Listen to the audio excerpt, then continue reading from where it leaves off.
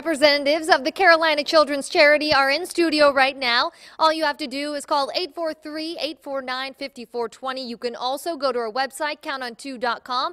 We have a link for you to donate there as well. And as we continue to ask for your help and donations, I want to introduce you to one young boy who has benefited tremendously from this charity and the generosity from all of you donating. Brendan Clark sat down with a great kid with, of course, a great smile and a personality, who is so thankful for the help he received. Take a look. You look fine. You don't look sick. Why am I here? I don't know.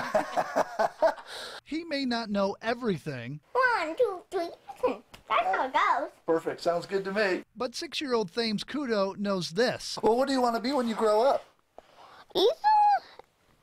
Like you. Me? Like a news guy. A news guy. We'll call you Ron Burgundy.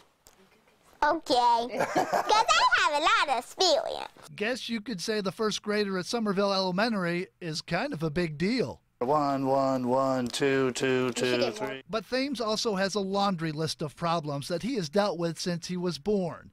Diagnosed with laryngeal cleft, GERD, asthma, chronic lung disease, and muscle weakness. The biggest thing we deal with is that he aspirates on all liquids.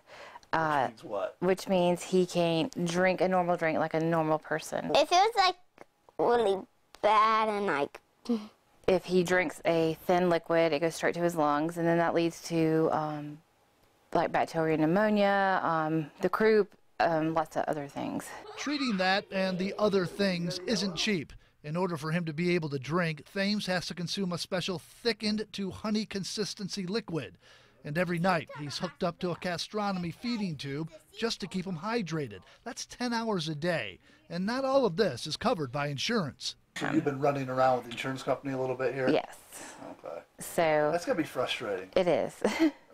You almost feel like he has to have a full-time secretary because they always have something that they need to, they're gonna deny, or there's paperwork. That's when the Carolina Children's Charity stepped in. Since Kim had to quit her job to take care of her son, the Kudos are a single-income family.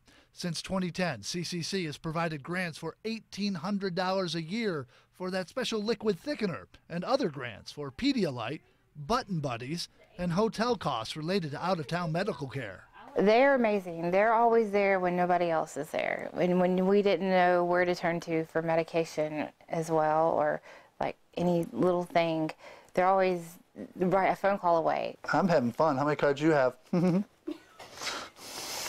You will get more cards. Oh, yeah? You better keep on drawing, big boy. And with this help, Thames is able to smile all the time and has this message for the Carolina Children's Charity. They really help a lot, and I say thank you for